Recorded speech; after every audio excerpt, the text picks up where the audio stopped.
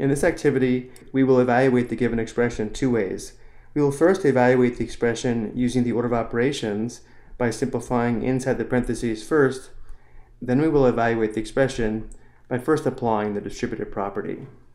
The first expression is 5 times the quantity 3 plus 4.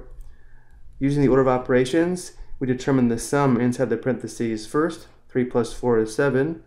This simplifies to 5 times 7, which equals 35. Looking at the same expression again, we will now first distribute.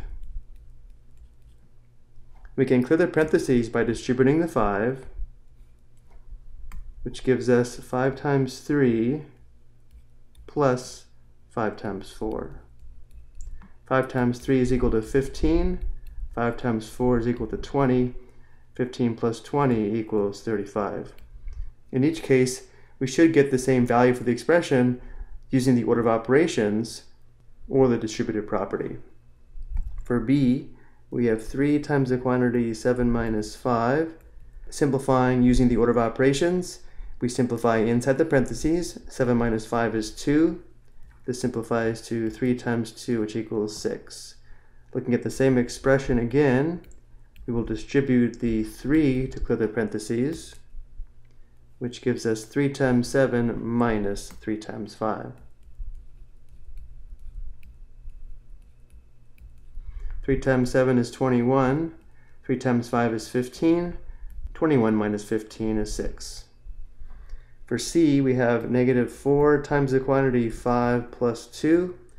Following the order of operations, we simplify inside the parentheses. 5 plus 2 is 7. This simplifies to negative 4 times 7, which equals negative 28. And now we will evaluate the expression by distributing first. We distribute negative 4.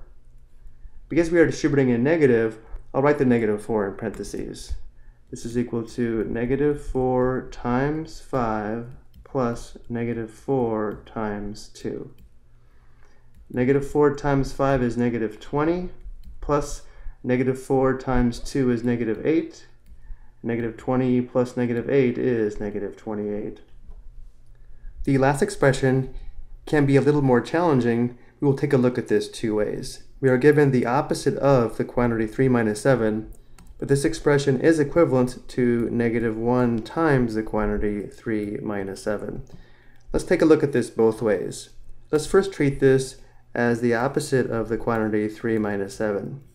Following the order of operations, simplifying inside the parentheses, 3 minus 7 is negative 4.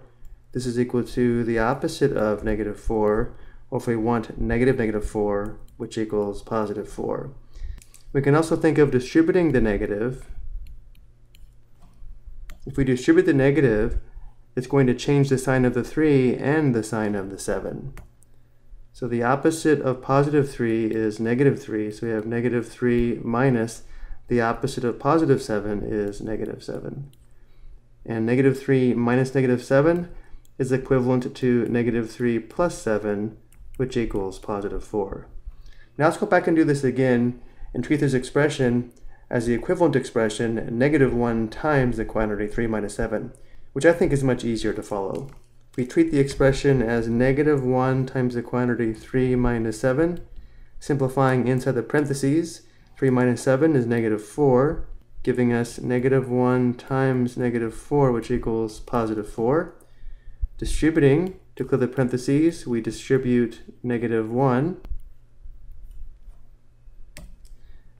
which gives us negative 1 times 3 minus negative 1 times 7.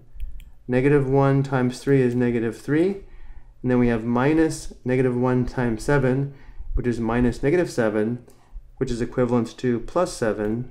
Negative 3 plus 7 is positive 4. I hope you found this helpful.